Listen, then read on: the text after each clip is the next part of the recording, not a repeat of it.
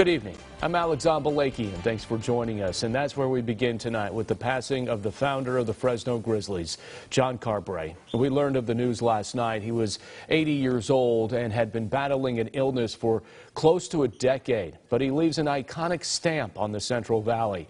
Julia Lopez joins us from the Sports Central desk tonight with more on the mastermind behind the Grizzlies. Julia. Thanks, Alex. Fresno is just one of 30 cities in the country to have a AAA baseball team, and one of the main reasons is John Carbray. He and his wife Diane were the founders of the Fresno Grizzlies. We lost John yesterday, but the Grizzlies will always be his legacy.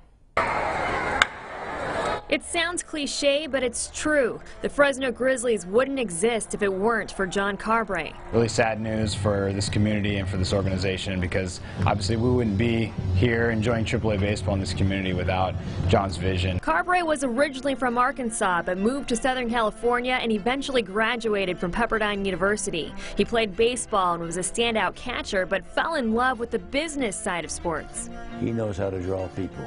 He knows how to promote.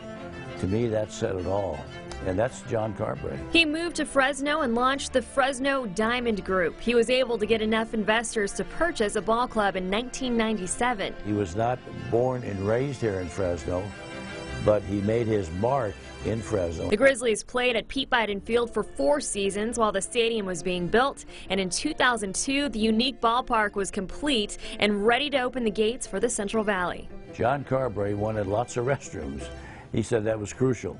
He also wanted big corridors where people could walk through and get to the concession stands. Many thank Carbray for bringing the Grizzlies to Fresno, like Doug Greenwald, the voice of the team who was hired by him in 2002. I owe a lot to John Carbray, obviously, not just giving me the opportunity here in Fresno, but just my career overall. People describe Carbray as having a ton of grit, and that's what made him successful on the business side. Because he knew minor league baseball, you had to make sure you could really sell your point. But there was also a personal touch that will always be remembered. For me, he was one of my best friends, and I think he's one of the guys that really made this city even better.